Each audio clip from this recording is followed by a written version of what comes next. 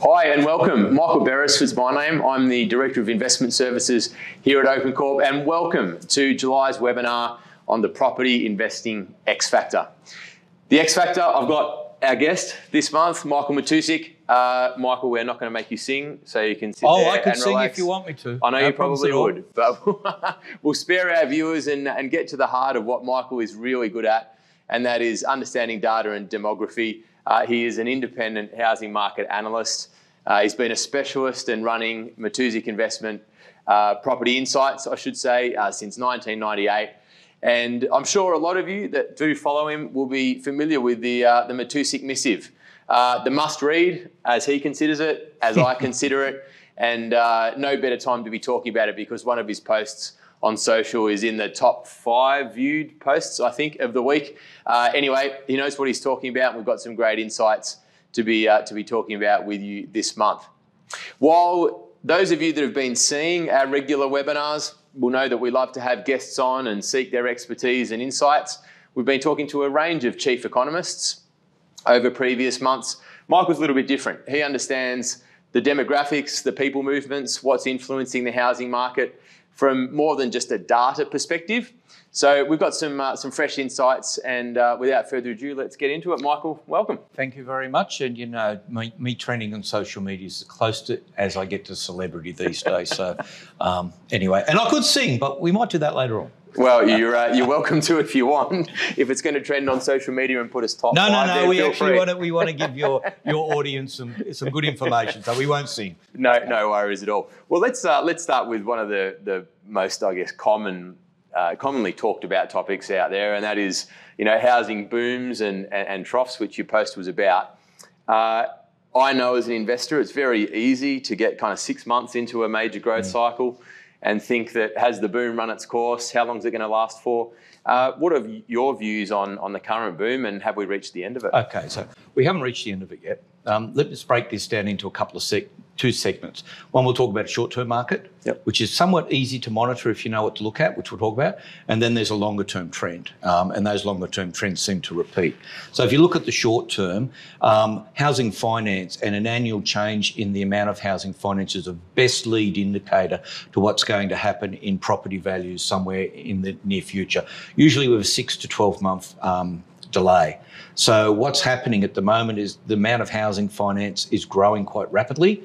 That means people are actually applying for loans and getting loans, and that needs to find a place. So they've done it to buy something, and it's increasing somewhere in the vicinity of about 50%. Normally that translates to something like if you look at history, and it's got a very strong causation rather than correlation. A lot of charts actually have a correlation, but we want to see something that causes the price growth. That would indicate that prices for the year ending, say, to September, will increase across Australia somewhere about 20 to 25%. So we're about halfway through that increase. So I expect somewhere in the latter part of this year to see prices keep on growing, and somewhere in that 8 to 10% mark.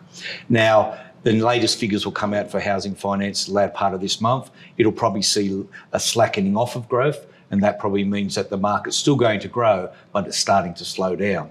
I suspect it won't slow down until we see APRA tighten the screws, or we see the Reserve Bank increase interest rates, which I think will happen sooner than they actually have been saying. And in fact, yesterday, they were saying that they're going to start looking at how much easing and how easy it's going to be in terms of the future. So they're talking already that there's going to be some form of interest rate change upwards, not tomorrow, not the next day, and not like X%, but slight tapping of the brakes. So there's still price growth to go, I believe. The market will slow down in its rate of growth, but it's probably got another 12 to 24 months in it before it actually goes to the peak of the market and then slows down. Now, taking the longer view of that second part we talked about, and one of the charts that we've got on the screen is that it actually shows 140 years of price changes in Australia, which, let me tell you, wasn't easy to do, but I've updated it for this podcast. And in real terms, so in 2021 dollars, it shows what's happened in prices. And the key thing here is that there is periods after a strong price growth, and the recent price growth we've seen is pretty strong. You see a plateauing of values. There might be the small 4, but if you're an investor and you're taking a longer term view, 10 plus year type view on your purchases, then that's more important than the slight changes. And so I suspect after this boom, we're going to see a somewhat long plateau in the present values that are set. That seems to have happened in the past. And the reason I say that it's a long-term plateau is because there's not much really, other than population growth, which drives new housing demand, there isn't really much in the tank to drive prices until wages and everything gets settled down, and that might take a long time. So that's good news, because a lot of people think that after this run in the market, we're going to see values come down. My analysis would suggest that unless we see China implode or we see war or something major, we see a GFC ×2 in terms of its impact, putting those things aside, which are really, I know COVID was a black swan, but they're more predictable black swans. And I think unlikely at this stage, we're likely to see a plateauing of values, which again is a good thing for investors. Yep, it's a really good point. We talk at OpenCorp a lot about investing for the long term. Obviously, that's prudent with property. We talk about mitigating risk, looking at what are the drivers and the ways that you protect yourself. Clearly, it's having property that appeals to the right kind of demographic in the area that you are, so that even when the market is stagnating, as we call it, or plateau, as you call it, there's that cash flow consistently coming in, and there's rent growing over time, so the investment is still working from that perspective. Because, as we know, markets cycle, right? Don't they? They go through a growth period, then a plateau, then another growth period like you're talking about. They don't go up in a linear fashion consistently. So I think that's really important for everyone to understand, is that you have windows of time, and this has been my experience in my investing journey over nearly 20 years, that when you can get in and at the right time in the market, you tend to make the majority of the growth in a relatively short period, but you're holding for the long term, knowing that that cycle will come around again. So given that you're a fan of the property clock, yes, as everyone is familiar with, can you maybe give us a snapshot? We focus on the 4 main capital cities here, but feel free to expand where you see the main capital cities and regions on the property clock right now and why. One of the things I do with the property clock, and in fact, if you Google my name, often property clock will come up as the Matusik Property Clock. And in fact, the clock that's part of this podcast is something that I described a certain way, and I'll just quickly run through that. So there's 4 stages in this clock. There's a recovery, there's an upturn, there's a downturn, and, well, I've called it a plateau for the chart, but we call it also stagnation. And there's a peak and a trough, obviously. And let's make this very simple. So it is like spring, summer, autumn, winter. So the temperatures are right now. They're not equidistant in time like the seasons are. The recovery and upturn are shorter periods of time. The downturn can be a bit longer. And often a market sits in stagnation for some time. Now, a lot of people, when you should really be buying property and accumulating property, that's when everybody tells you shouldn't. And that's when the downturn or stagnation. So that period for many markets has passed. So we're seeing, say, Melbourne, we believe, is at the trough of the market. So you're likely to see, as the city gets out of COVID and starts to recover certain things about it. Now, it will do that because, you don't become the best place in the world to live and then become not the best place, okay, you've dropped down the rankings, that makes sense, but you just don't disappear. So in due course, Melbourne will go through its improving cycle. It already is improving in terms of established properties, and the new market's actually likely to continue improving for some time. Ahead of that is places like Sydney, Melbourne and Perth. They're in the recovery or beginning of the upswing cycle. That's why they've still got price growth in them. So buying property in those markets, particularly buying well and buying quality property, is still a good thing to do from an investment perspective, because you've got some growth left to happen. And that growth could be substantial. As I said, it could be 10+% before it reaches a peak. And then certain markets are above that and they'll peak earlier than that. But as you can see on the clock, a lot of markets are in between the recovery and slight upturn phase in Australia. Now, the clock can be reset. at times. And so what happened with the property clock, it was a lot of those markets were actually in a downturn phase before COVID. But because of the incentives that happened with COVID, not only home builder, but JobKeeper and so forth, some of these markets have then been accelerated through a stagnation period that they normally would have exceeded. They would have rested a year or two ago at those price points until things accumulated again. So that's why I think as well, it's first part of this conversation, that when we get to that peak, they will rest for longer, because you can't keep on growing like this. You know, there has to be a time where you have to slow down. Yep.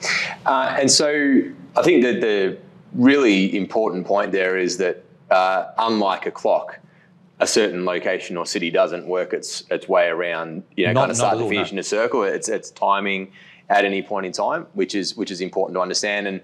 And secondly, the main takeaway there, which I couldn't agree more with, be greedy when people are fearful, and fearful when people are greedy.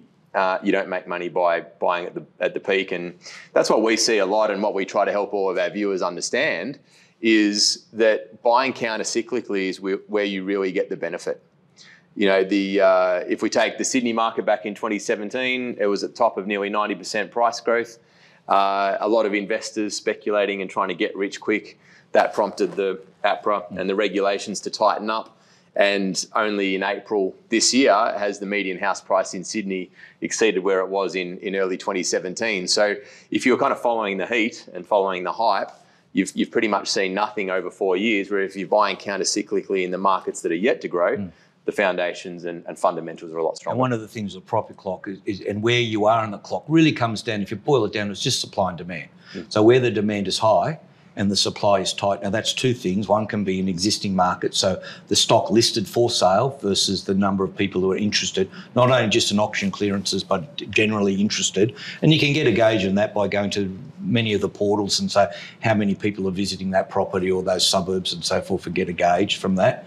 And then in the new market, it's the underlying demand, the need to build, which is the population growth conversion to need to build housing, and the amount of supply that's in the market. And that's one thing that's facing all major markets in Australia, is there is a limit in the supply. It looks like there's lots of supply, and some people, the town planning fraternities will say there are, and I'm a town planner, so I'll get away with saying this. The town planning fraternities say there is, but when the practicalities of delivering that stock on the market at affordable price point in the right areas that actually have got, education and work and those things either coming or already there supporting that, is very hard and very tight. And that's another thing that's keeping the values likely to plateau at a high rate, is the supply lines, particularly for new development, are getting tighter. Yeah, supply and demand was something I wanted to get your opinion on. Obviously, you've talked to the supply side. While Australia's borders are closed effectively, apart from some expat Australians returning, what's your view, medium to long term, in terms of the overseas migration coming back? I've seen some of your graphs recently. We've got our opinions on that. I'm keen on what yours are and why. The Treasury's made a forecast, Treasury Department. It's a bit interesting that in Australia, the Treasury Department, the Federal Treasury, actually controls the population policy. It should actually be a wider think tank that sets that, but it's economics, okay? So that's the key point there. So there's forecasts to show that next year or two, or the latter part of this calendar year and into next year, we'll still see less people turning up. In fact, there'll be a loss in migration from overseas. That might happen. It depends on vaccinations and quarantine facilities and those type of things. I think that those forecasts are a bit dire, and I think it'll happen faster. And I do think when they open up the borders, they will open up the borders higher than the previous high migration rate.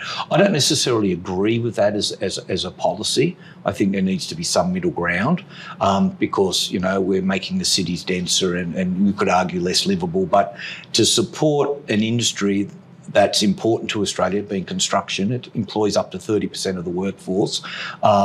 They'll need either more incentives, which I don't think are going to come in terms of home builder and things like that. They will need to actually have higher population growth. There's also talk about taxes and a whole range of things, which is maybe not to talk about today. So I think that you're going to see a high level of overseas migration come. somewhere in the, instead of the 190 to 200 odd thousand per year, it's going to be, 250 to 300,000 for a period of time until we can actually start to see the industry particularly being supported, and we could also see helping in terms of a tax base grow. So the economy is driven by three things. It's more bums on seats, what I like to call it. So that's population growth. It's debt, which we've probably taken a little bit too much on, particularly the COVID excess and support, and it's productivity. So that's one of the three ingredients. So in summary, I think you're going to see a high level of overseas migration come, which increases to the demand. Yep. Yeah, we agree. No doubt the government's got a revenue challenge with all the stimulus that they've provided and need to grow that income tax revenue base. So let's talk about maybe not income tax, but what creates that in terms of jobs. And specifically, I guess, what do you see moving forward as the factors that could influence employment and specifically employment growth? And what does that mean for investors? Okay. Two things I think are important here. One is wage growth. We hear a lot about wage growth and how there's going to be a return to wage growth. The Reserve Bank is talking about, well, inflation comes and it won't come until we see wage growth of X%. Unless it is union forced, I don't believe there's going to be major wage growth in Australia. Again, one of the charts I have shows that the wage growth has been growing, but at a declining rate. And that's because of a lot of things that the world faces today, the algorithm, digitalisation, the Internet of Things, robotics, and so forth. So a lot of the things that working from home, so we're in an office now which is nearly empty. And yes, you rotate the staff and everything else. But, a lot of those people work from home, and then, a lot of them will face a cheaper price point elsewhere. And it'll be competitive in terms of the cost to delivery. So those type of trends. So that's one thing. So I don't think there'll be a lot of wage growth, which we'll pack over here for a second to talk about. The other thing is that where the jobs are likely to be, and there's a fair bit of evidence for this, and there's good forecasts, which I use on a regular basis, and I check them, and they're 5-year forecasts to outline where the jobs are likely to be in the future. And a lot of those looking forward are service-related jobs. So if you think people who work in retail, they work in tourism, they work, unfortunately, as nurses or people who support in health, or they actually work in education. Sadly, teachers aren't paid enough neither. They're lower paying jobs. And that's supposed to be about 50% in the next 5 years. I'd like longer forecasts, but I at least can trust these 5-year forecasts of the amount of job growth. And that means that two things. There'll be more renters, and I think the census will show that. There'll be an increase in renters. There's been a steady increase, but there could be 35 to 40% of Australians in the current census next month. Shows that people are renting, and I think that will continue to grow because they can't afford, or their lifestyle and work doesn't get them in a secure location where it makes sense to do that. Very much what happens in America and Europe and other Western countries. So there'll be more renters, and then there'll be more people per property or title, because they need to make ends meet. So there'll be not one person or one family renting or one couple renting a house or whatever it is, there'll be several. And that will also come into ownership, where the Boomerang child, maybe not only Boomerang or Boomerang, but then stays in their teens, and if not in their 20s and even 30s these days, and then parents, grandparents and their grandkids and the middle family, the squeeze sandwiched in between, living in the same house. And that's sometimes just, to make ends meet. And so the lack of wage growth also supports that. So moving forward, it's important to buy a quality property that's well designed, that allows you to have, where necessary, and often as a strategy, more than one tenant. Mm-hmm. Yep. And in addition to more than one tenant, how important is an affordable price point, given what you're talking about with regards to relatively lower income paid jobs as the trend moving forward? I think it's important. So what we're seeing to make that happen, particularly in the house and land new spaces, that you're seeing lot sizes contract because it's a rate per square metre that's going up, and that reflects some of people think it's developer greed. It is, well, it's part of it. No, it's largely driven by planning and infrastructure charges, like up to 40 to sometimes 50%, depending on what state and territory you're in, of the cost of providing that land is actually taxes and charges, right. And that has to be passed on. So the land sizes are contracting. Now, that's just not, oh, we're going to squeeze them in Sardine City. That reflects a lot of people's lifestyle too, because if they're working 3 jobs or 4 jobs, and then they're wanting to come home and maintain a yard and those type of things, that's not happening. And in good estates, well, that's the yard's given away because there's quality open space within that estate. And there's bicycle paths and there's means in which you can get out and use the facilities. It's not like the traditional street in a middle ring suburb where, okay, the park's down the road, but it's not well lit, and it's, who's in that park, and the kids who use it have to cross 5 streets, and, some of it's dangerous and all the rest of it. It's more passive surveillance and those type of things in those new estates. And then the design of the house price per se, whilst it's gone up to deliver the house, particularly in materials of recent 6 months to 12 months because of COVID and shortages and the thing we're having with China, fracas we're having with China, where you're seeing that not really escalate that much. So that's the product of the house that hasn't gone up. So affordable property on a smaller, often increasingly on a smaller block size, is a key thing. I think the other thing is you better buy quality rather than bigger, a massive house. I think that if it's designed so it's got a lot of wear and tear, and that the internals are so that, say, 2 couples could share. And so the bathrooms are separate, they've got separate bedrooms. They'll, of course, have a shared kitchen and all those type of things. And the acoustics and quality of that build is such that they can cohabitate is quite important. Right. How does the way we live and the desire for lifestyle and all of those kind of things, how does that influence kind of the property market, given, I just think about, my parents met early 20s, married mid to late 20s, kids, etc. Nothing wrong with that. That's all right. No, all good. But it's just very different to everyone knows the smashed avocado stories, right? But the greater emphasis on this kind of more transient lifestyle and move for work. One of my brothers lived in America, and people were born here and went to college here and work here and here and here, as you were saying. How does that kind of changing trend influence? I think there's a move to more property? What we'll call portfolio work. So instead of people working for your parents, probably work for either both of them or probably your father worked for one place for most of his life, or one profession most of his life, and changed firms, and that was.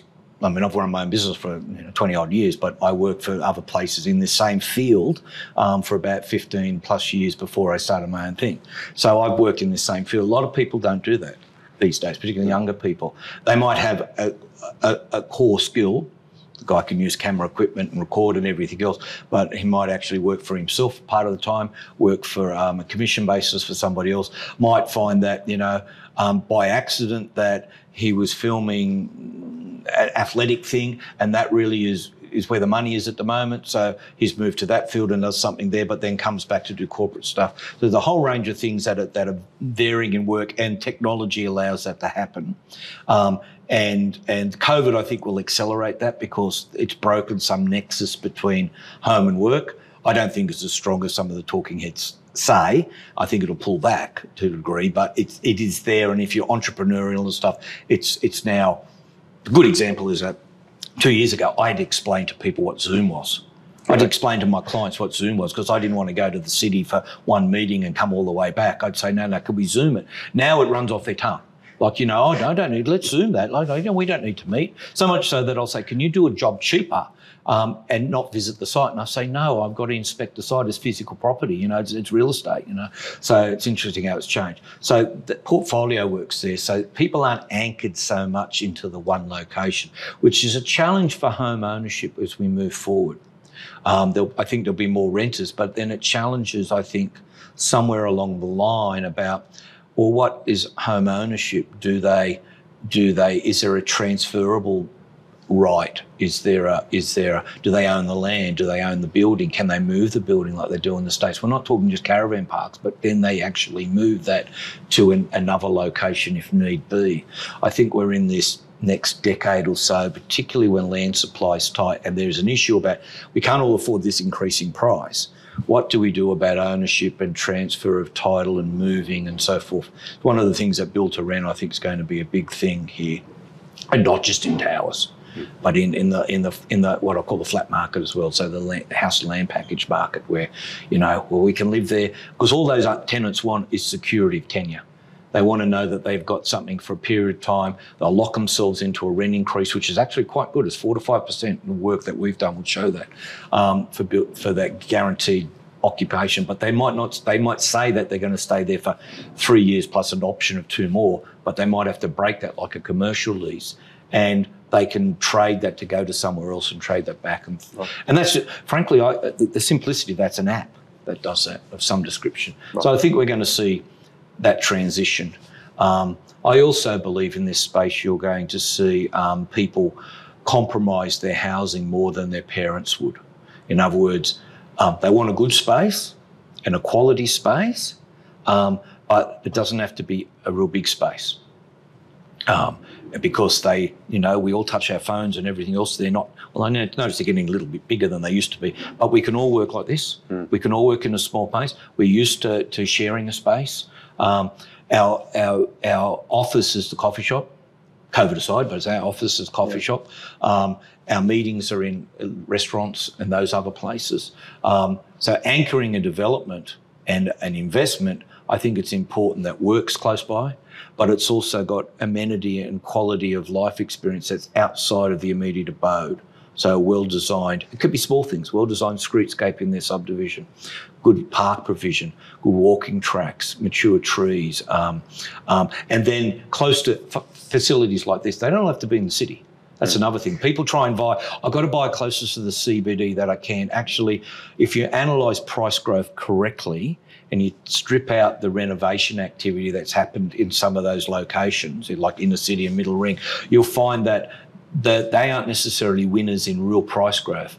They're spread out throughout a city, and they're focused on what I call pulse points. So this type of development and this type of office support with restaurant and so forth that you're in, your office is situated, is might not seem like it now, but will become a pulse point. So this is where people go. They won't, whilst it's not that far, they'll go to Melbourne on occasions, and if they don't work there and they work here, they'll do that maybe once or twice or 3 times a year. So this becomes the pulse point, and then you'll see values and things rise. So that's where you're buying and where you've got your provision of stock is often around one of those pulse points. That's one of our key criteria is proximity to jobs. And, we've had the conversation with multiple clients. They say, this might be 35, it might be 40 kilometres from the city, wherever. How can it see the growth that it's had? It's like, well, within a half-hour commute, you've got over 400,000 jobs. So understanding, I guess, those, the principal activity centres or pulse points, as you call them, is a really key part. That's another thing I was going to ask you, I guess, around the town planning aspect of your expertise. How do you see governments provisioning for all of that? So you've mentioned that lifestyle and amenity factors close to home with smaller land sizes because of planning challenges is really important. You've talked about the fact that you think net overseas migration is going to be up on even historically high numbers that we've seen in the last 10 years or so as well. To be able to accommodate that population growth with the challenges that you've talked about, how's the government going to roll out the proximity to work in these pulse points? What does their strategy look like? How do they do that in the years and decades to come? The answer to that is they don't have one. Right. That's a sad thing, but it's an opportunity for the investor, is the buyer as well. So I used to say when I practiced town planning, when I worked for a range of councils before I did property analysis and so forth, and that was by accident that happened, but it was a good accident for me anyway, is that town planning is usually a decade or 2 behind the times. And it's a reactive. The interestingly thing, it's not an advanced thing, it reacts. And so they should be implementing planning. They should be implementing a lot more upfront in developments, the need to provide the community facilities early in the piece. Now, some councils are actually quite keen to do that. South East Queensland, particularly, there's a couple of councils that want to say in the new development, we'd like you to provide this earlier than later. Now, whether or not it's a cafe and a park that the kids can play with and some open space early, and then anchored with some form of non-residential use. Now, it doesn't mean an office tower. It can be space that forms a meeting area and things like that, so people can facilitate work there. That couples with good Wi-Fi and all those type of things. So there's some thinking like that, but overall they should be allowing a lot more housing types, the missing middle, if you want to call it, and that can apply in an outlying area. The demographics still want that out there. Maybe not to the same degree, but they still want that out there. So they should be providing a lot more mix in housing, which they seem to be reluctant to do. The market wants it. The building industry will provide it. It's the regulatory situation that stops it. The other thing as well, and somewhat controversial, but I believe we shouldn't be spending money chasing white elephants like the Olympics. We should actually be spending money on better infrastructure. So Brisbane's market know quite well. It would be better to build a dozen bridges in Brisbane, half of them vehicle access and the other half green bridges, to actually make the city function better, access to work and everything else. Go for the Olympics. Don't build anything else. Just you make it work with what you've got, and spend whatever money you were going to spend on new stadiums and all those type of things on improving infrastructure, and those things that matter, which is often small commutes day to day. Because another thing where I've done the work I've done would suggest that people don't all travel to the city. It's only a small proportion. Their daily and important commutes are what I call the chicken scratch. They're all over the place. And so that kind of says you don't have to buy downtown. You need to buy in those locations, in and around where those chicken scratches are happening. One of the things that's also important in terms of the provision of values, and is something that is better controlled from a government's point of view, is where schools are, and the school zones. The opportunity for investors, if you do your homework and you look forward to where growth's likely to be, you can, I don't like to say pick winners, but you can pick winners. I grew up in Winston Hills in Sydney. We lived there. For the older people watching this podcast, Country Practice was actually filmed just around the corner. You could see the lights. There you go. Today, the block of land that my parents bought was 1,000 square metres, put a house on it. That has now townhouses on it. It's been knocked down and so forth. So, in 30 odd years, well, a bit more than that, 35 years, that's gone from, rural setting and a popular TV show of horses and all that stuff being filmed just around the corner to now being, essentially middle ring Sydney. And that's likely to happen in many of the markets where you have development. You're going to see them gentrify and change and increase in demand, and you just got to have a long-term outlook. Awesome. It's great. It's a lot of the same kind of things that we talk to our clients about is trying to picture and vision what it's going to be like down the track, and you're coming in early. Now, early doesn't necessarily feel like early if the market's grown for the 12 months prior, but it's a really good point you raise. One last thing I want to ask you about, Michael. You mentioned that I guess planning and government strategy is more reactive than proactive.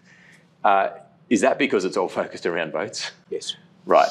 It's politics, not policy. So a lot of things that happen. There used to be a time when the Deputy Prime Minister, Brian Howe, was the Minister of Housing federally. And that's when we had Better Cities money.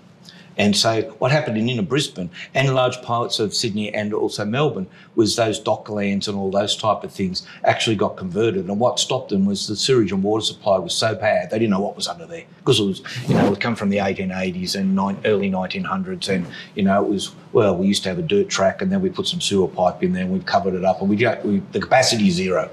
In fact, it was overutilised. So that town planning foresight, when the Deputy Prime Minister was actually in charge of housing, drove that type of policies, not politics. And then what's happened from the late 80s, into now. And the key thing was there was something called there's a reason why there was something called the Hilmer reforms, which the Howard government wanted to actually introduce GST. It needed to make some changes.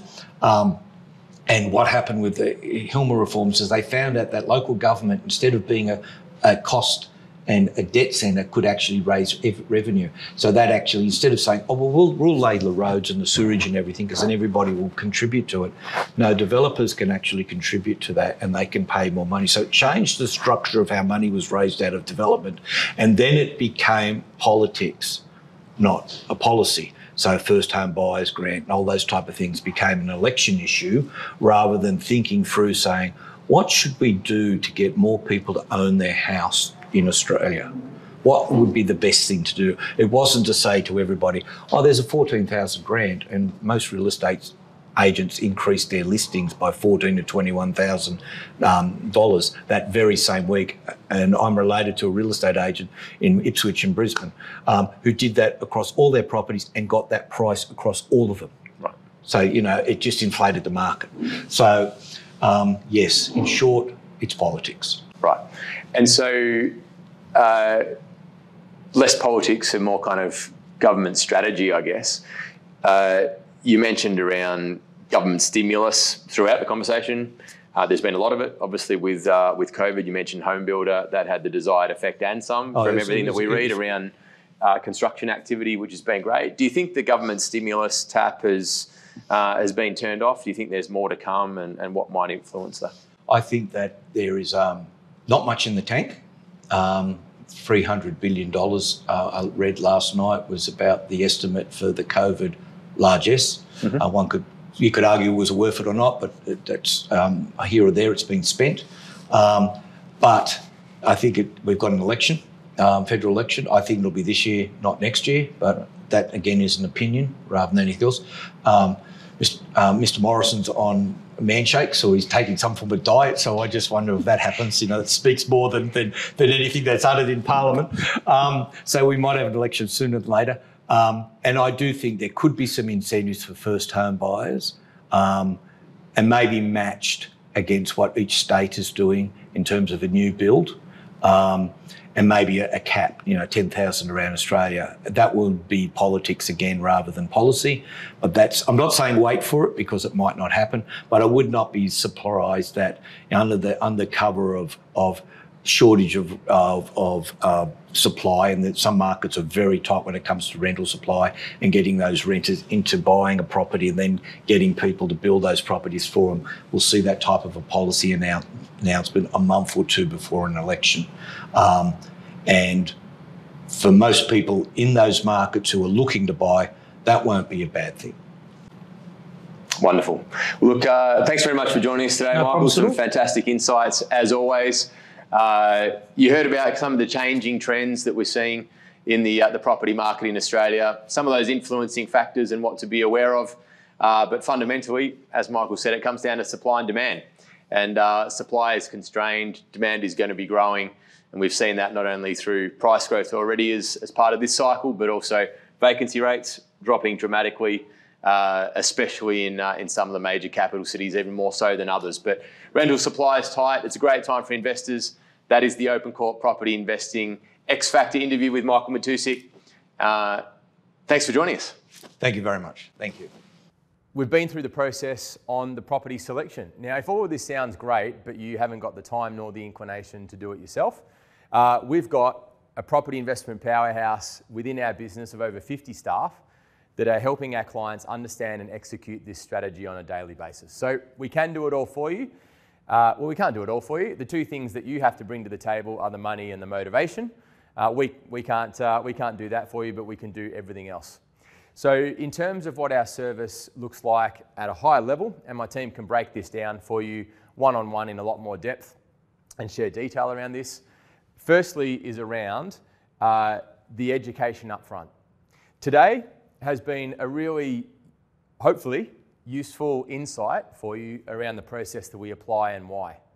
There's a lot more detail that goes into it, but the education process doesn't stop. So, we have our annual family days that are about a bit of fun. We have our annual client nights, consistent reviews and check-ins to ensure that you're understanding how your property portfolio is performing around the goals that you want to achieve and that you're adding to your portfolio when you can. We help you with all of that ongoing. So the education doesn't stop today. Investment property selection is clearly a massive part of getting investing in property right. And our research and analytics team are applying the MAP process and these criteria to identify the locations around the countries using the MAP process to ensure that we're getting it right every time for ourselves and our clients. One of the most common things that we hear is people are comfortable using equity that they've created. They've worked really hard to get their own home. They don't want to put it at risk. Yeah. So we'll help you understand exactly how to structure the finance the right way. The way that banks want it structured and the way that we need it structured as smart investors are almost polar opposites. It's not complex. It's very easy when you understand how to do it. Don't worry about making the mistakes. We've all made them personally before now. That's why we teach you the best way to do it. We'll keep your own home separate, but be able to leverage the equity to grow an investment portfolio. The last thing anyone wants to be doing at 2 o'clock in the morning is getting up to fix a block toilet. We have property management in-house and they will manage all of the ongoing tenant relationships once the property is leased. Communicate with you around the key things that are happening, but they're basically backed by a large team to ensure that the investments are hassle-free and that everything is managed for you. Some of the best money you ever spend, it's tax deductible. There is increasing amounts of legislation that you need to be aware of. Use a qualified and expert property manager. They'll make it easy and stress-free for you. We do that as well. But most importantly, you've probably gathered from what we've been presenting that one property is not going to make you wealthy. Don't get me wrong, one property is going to be much better than the pension. Okay, so you've got to take that first step. Once you've taken that first step, you'll realise it's like riding a bike. It's not nearly as daunting as what you might think. And to be able to build a successful portfolio, though, you need to be able to add to that portfolio a few times over the long term. Don't worry, you don't need 100 properties like Steve McKnight said back in the day. You need the right kind of properties focused on the right kind of things and costing you very little out of your pocket. You just need to be giving it time and not chasing get rich quick. That's the most important thing. To ensure that you can hold the properties over time and you understand how they're performing and tracking towards your goals, that's where you get the Open Corp Mentor for Life program. All of that hand-holding, that guidance, being a sounding board, being that mentor. You know, I've got, I think of clients of mine, Claire and James, some of the most nervous clients that have ever started out on this journey with us. Back in 2012, Claire used to ring me on a daily basis saying she'd read this in the paper and it was freaking her out and could I explain it to her. She still calls me. The calls are just much shorter and much less frequent than what they were, but they've got 5 investments plus their own home. They've set their family up and that's phenomenal. So that's what we're here to provide, is that hand-holding, that guidance, that mentor for life to make sure, as cliched as long-term relationships sound, that we're with you every step of the way from when you start. You bring the money and the motivation, we'll deliver the end result and make sure that you're tracking towards the goals that you want to achieve. We're very proud of our track record. As Cam said, use the MAP process, whether you use us or not. Please use the MAP process because it works. The way that we know that it works, apart from our own portfolio, is that we had to make a submission to ASIC a couple of years back as part of our AFSL. When we look at the performance that our clients' portfolios had achieved compared to the Australian capital city average performance, we were 37% above that performance on a per annum basis each year for the last 10 years. So we're very proud of that. But again, you know, we want to be helping our clients build a portfolio. That's only going to be happening if the service is good and if the performance is there and people are making money. One of the things that I'm most proud of, looking after the whole client experience within Open Corp, is the fact that since we started, half of our business has been repeat and referral each year. So that's the accountability that our clients keep on us, is to make sure that those things are happening. You mentioned that there are a number of different teams there that play a role in this. You're not dealing with 6 or 8 different people. We have single points of contact and a relationship management model in your investment management and in your property management, where you deal with a single person. Those teams are just there feeding them the information. So you have really close relationships with a very small number of people. You've just got the powerhouse of the wider team there to help you get the result. Beautiful. So hopefully you found today beneficial. the very first step is for us to be able to sit down with you and look at your individual situation, because everything we've shared today is general in nature. That's the only way that we can do it with an audience of over 1,000. So the first step is to sit down for your personalised individual strategy session, where one of my team will sit down and work through what your current situation looks like. Far more importantly, where you want to be, and share with you and build on some of the investment property fundamentals that we've talked about today. Talk in more detail around the MAP process and give you a full outline of what our service offering is, including what we haven't been able to talk today around risk protections and inclusions that we offer as part of our fee for service to ensure that you can just put your head on the pillow at night, know that you're risk protected, and know that we're prepared to back our experience. So there we have it, July's webinar on the Property Investing X Factor. I'd just like to say thank you to everyone for joining us so far. We're not done yet. We've got Q&A coming up. I'm going to get Abby's help to read those out. Thanks to everyone that sent in questions ahead of time and during the webinar. We possibly can't get to every single one of those during Q&A, but we're going to get the ones that we get most often, the most common ones, the things that you want to know. So stick around. We've got Q&A coming up right now. Abby, over to you. Thanks, Michael. We've got a question here from Tony, who would like to know, what are the demographic reasons behind why tourist destinations are growing in popularity? We have a demographer. Let's ask him. Well, this is where I can say that this is my opinion and not advice. Okay, I'm not a financial advisor. No, a lot of the areas that have been in the tourist location, the demographics are driven by two things. One is the desire to live in that location.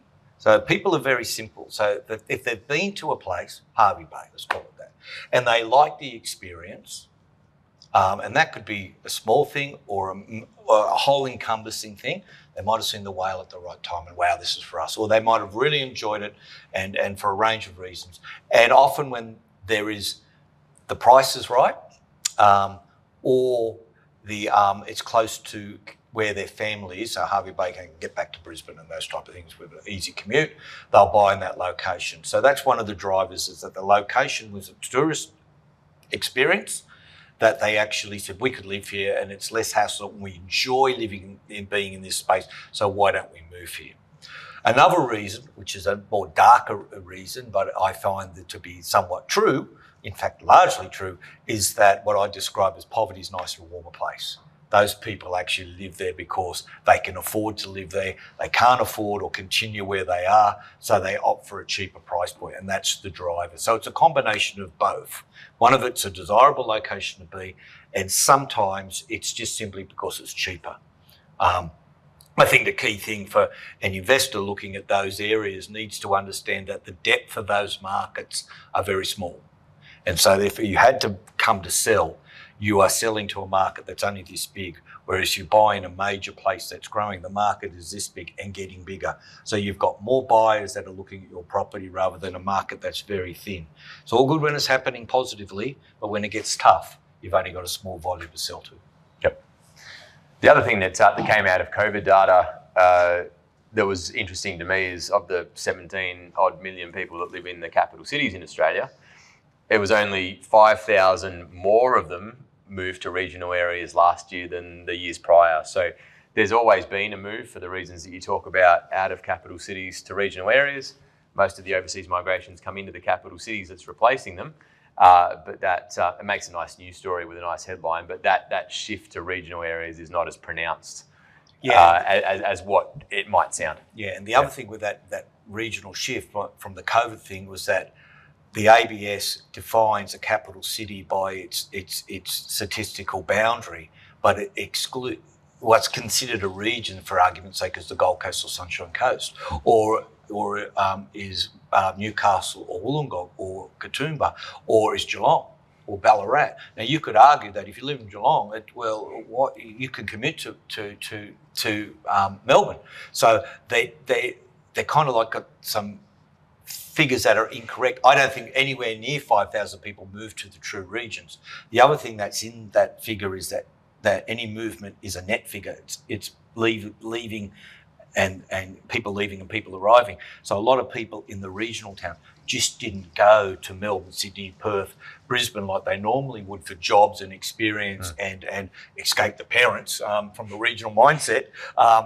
But they've actually stayed put for the time being. So there has been a regional shift, but I don't think it's anything like the front page news would suggest. Yeah, good point. Thanks very much, guys. So we've got another question here from Andy, who would like to know, do you predict any changes in lending in the coming months? Well, crystal ball. I do think APRA will actually tighten things before the Reserve Bank. I think that they will probably wait till after a federal election against politics before they tighten the screws, but I think there will be some screw tightening. The bank's already doing it in something. They're already extending the longer term rates, increasing a little bit.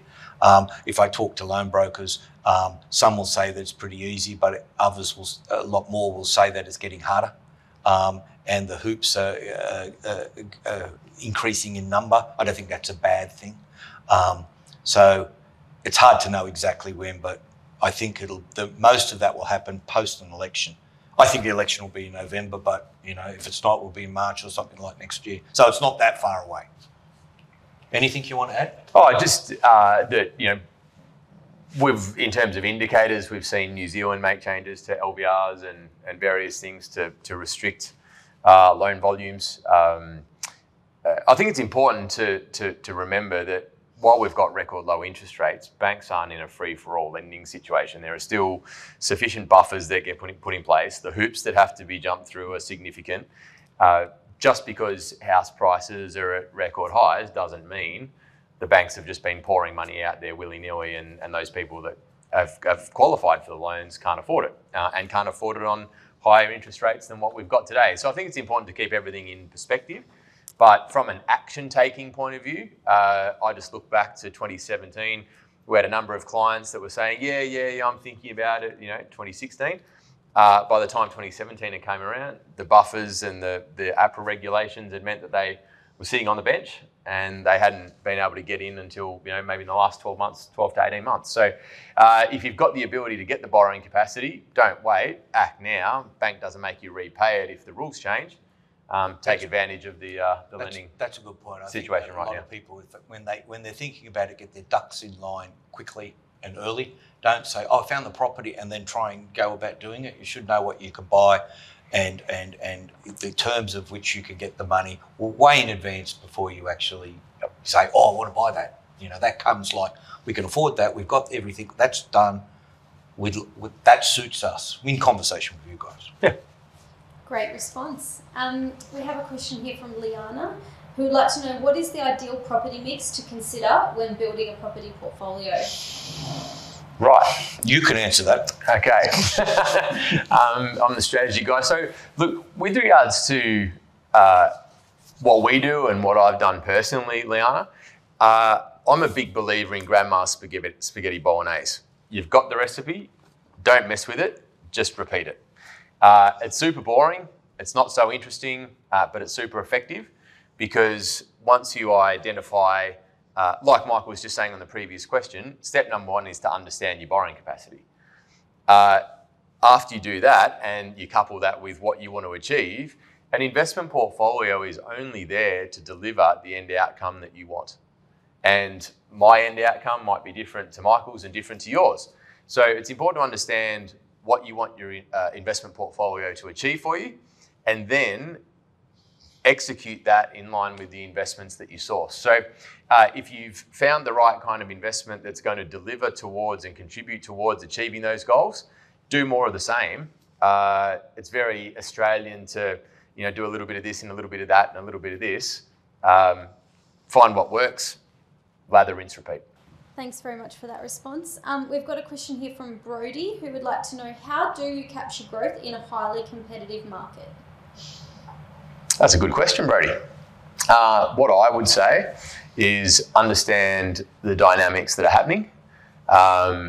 Depending on the type of property that you're looking at, remove as much of the competition as possible, acting as early as possible. And what you need to be able to give you that confidence is, as we were saying before, be prepared. Don't find the property and then wonder how you're going to finance it afterwards. The better prepared you are, The 6 Ps, prior preparation prevents piss poor performance. Be prepared, know your boundaries, know your guidelines, then you can act with confidence and move quickly. I'm going to be a little glib, you know, as obviously I am a little bit. You should have bought 6 to 12 months ago. No. I think that it's key. And it's like, you know, I'm at the age, you're nearly at the age, I'm at the age, you know, grey hair and no hair and all the rest of it, that I've been around a while. If you stick to what you really want to achieve and don't waver from that, you can get through that competitive rising market by saying, I want to buy X for X reason, 4-bedroom house in this location that accommodates a range of potential tenant profiles in that property, and I can only spend, or I'm only prepared to spend 600,000, say, for that deliverable, then that's what you stick to, rather than getting caught by, oh, that one's this and I saw that, just stick to that. You might lose a few, because it's sold before you can get there, or a slightly higher price than you're prepared to pay. Just stick to the knitting. Great. We have a question here from Shannon, who would like to know, with the upcoming census, what will be the key pieces of data that are relevant for investors to consider? Well, hopefully it won't crash this time like it did last time, where everybody in the first hour went like this and the whole thing went bang. I forgot that. There's only so much capacity. You want me to start? Yeah, yeah. Okay, I think that first of all, you'll find there'll be an increase in the number of people who rent. That's been happening over time. The last census showed that it was probably about 30 to 35% across Australia who rent. There's been studies done between the last census and 2016 to the next one, next month, that show that there's an increase in the number of people renting. I wouldn't be surprised if it's 35 plus this time round. The second thing is I think you'll find that a lot more people live in a multi-generational share household arrangement than they did before. The third thing is that the capital cities, I think, have been unrepresented, poorly represented in the total confines of the capital city as they now work. So, you know, Sydney really works out to Newcastle and down to Wollongong and out to Katoomba, and the other capital cities are wider than the statistical boundary. I think you'll find those, when you combine the real lengths of the city and the breadths of the cities, they've actually bigger than actually the figures day to day we read suggest. And the other thing, on the contrast to that, you will find lots of areas that will just pop out of nowhere. Derby is a great example in Australia, which is in Tasmania, which last census had about 8 people, and they were, you know, one decaying pub that had more than 8, but it was about 80 or 90 people there. They've now got 500 people living there because somebody entrepreneurial put in a major dirt bike track, a tourism thing, it was sponsored, and now it's actually a booming little town. I think you'll see a handful of those come up. That doesn't mean you go and invest in them. And the key thing is, don't get blinded by that activity. If you're really keen to be part of that, I think you need to look at that and investigate it. But the key thing here out of the census, I think that's important, will be the major places are growing and they're bigger than many people think, and they will continue to be the economic grunt in Australia. More people will actually be living in a what I call a crowded home, not than a crowded home. And that more people will be renting. So as an investor, you're going to have an expanding market rather than a contracting one. Great. If we're sticking on that tune of renters, we have a question here from Ellie, who would like to know, with changing living situations and first home buyers living with their parents longer, would you suggest they get in as investors first? Well, if you can put up living with your parents and they can put up with living with you, yes, then often if you've got a secure place to live, then the first purchase can be an investment purchase to set you on your way. Often with the low interest rates where they're at, you actually are not paying much towards that property, and the property is growing in many cases in value, and I suspect in the next year or so quite sharply compared to historical average. So doing that isn't bad. In fact, I think what's happened with the home builder and the first home buyer grants that are from the state government towards new builds is a lot of people, first home buyers, have taken that lived in that property for the mandatory time and have now gone back to either renting or living with mum and dad, and now they have an investment property. I know that's not exactly what they were designed to do, but they did create accommodation, and they are people are being occupied. So it's not something that I did, and it's not something that, having spent some time with my parents of recent years living with them, when I travel in certain parts of Brisbane, it's not something I could do, but for a lot of people, that might be a smart thing to do, is get in there as an investor first. It's what I did, and what Matt and Al and Cam did as well, Ellie. So it's something that we can relate to. I think just to bring it back to some of the fundamentals that Michael talked about during the conversation today, the fact that the more transient nature of work, at mum and dad's place, we've got my grandfather's 46-year service plate from the zinc works in Hobart, right? One place for nearly 50 years.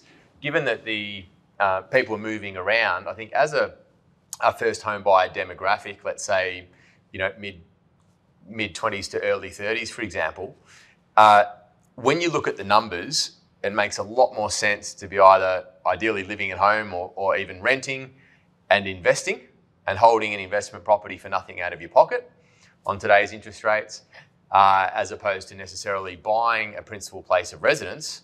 It's a very expensive way to live when you're only going to be in that property for a relatively short period. Makes a lot of sense if you're going to be in it a long time period and you get the benefit of that compound growth over several years or decades.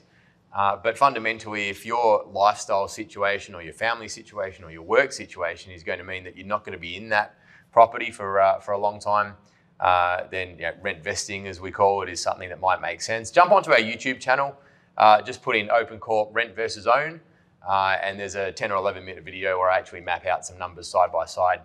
Check that out and you can see the kind of difference that it makes. Thanks very much. Just to wrap it up, we've got a question here from Monique, who would like to know, are you able to provide a long-range forecast of the Australian property market? Do you think demand for housing will ease? Okay, so part of the early part of the podcast is we actually had a chart there that shows 140 years, and if we were to move that next forward, let's maybe move it 20 or 30 years, hopefully I'll be here that long, that we're likely to see a rising demand for property, not always a rising price. As we said, there's plateaus in the market, but Australia is, one could argue it's environmental holding capacity and a whole range of things, but Australia is in Asia. It's basically a place where there is a lot more growth to happen in it, particularly in housing. It's an area where it's likely to grow by something in the vicinity of 400 to 500,000 people per year, largely driven by overseas migration. And that means, somewhere in the need to build 200 to 250 to 300 new dwellings per year, if that eventuates in terms of the forecast. Even being conservative at 350,000 increase a year, there's need to build about 150,000 new dwellings each year. And some years we build a lot of those, other years we don't. And there is a little oversupply with the home builder at the moment, but in a year or two's time, there'll be an undersupply as well. So that keeps land values going up. And I don't think that's going to change in the major places in Australia where the economic engine rooms are, and that's Sydney, Melbourne, the greater Brisbane, southeast Queensland market, and also the Perth region. Great, thanks very much. Thank you. Wonderful. Well, thanks again for joining us. We hope you found that helpful and informative. If you have the ability, there's some pretty good news on the horizon in the next 12 to 24 months. Some really important fundamentals to understand.